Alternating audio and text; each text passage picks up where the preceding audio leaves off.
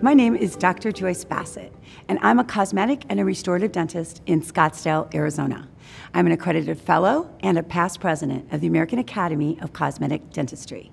My goal is to share with you the most current information that is available on tooth whitening. These lessons will be fast, thorough, content-filled, and relevant to your everyday practice, and not boring at all. When you're done with these lessons, you and your team will understand the science of whitening and be able to explain to your patients in simple terms. The goal is to increase the yeses for the whitening and for them to start their new smile design with your practice.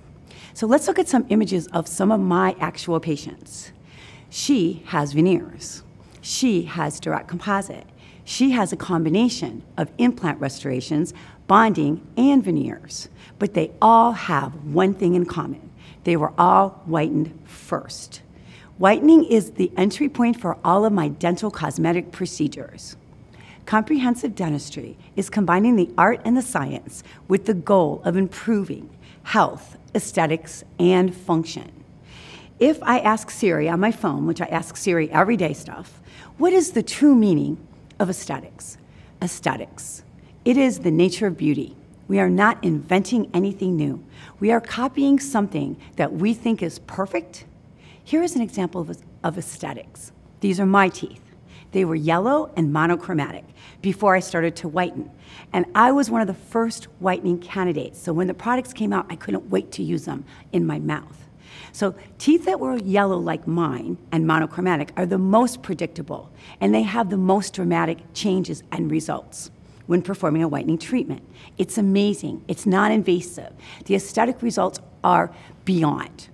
This patient's chief complaint was that his mother couldn't stand to look at his teeth, because every time she looked at his teeth, she felt terrible, because she knew that his tooth discoloration was a result of her taking tetracycline. It bothered her every time he smiled. His teeth were whitened in the 1990s. It really did not work for him, the whitening procedure, and he was really unhappy with the outcome. Unfortunately, this treatment option, whitening in the 1990s, was not as predictable as it is today.